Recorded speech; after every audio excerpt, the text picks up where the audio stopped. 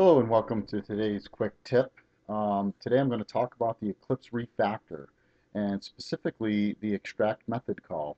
So you'll see here I have an on draw with a bunch of code in it and it's getting kind of cluttered.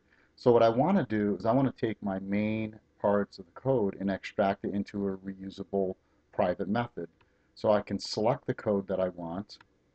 I can right click and I can go down to Refactor and I will select the extract method call. And inside of this dialog box, I'll give it a name, draw square. And you can see it automatically creates the input variables for me based on the signature of the current method. And I could preview it, but I'm not gonna. So there you go. It created the method, it calls it, and it made it private just like I had stated. And I've just now made my onDraw method a lot more readable. Thank you.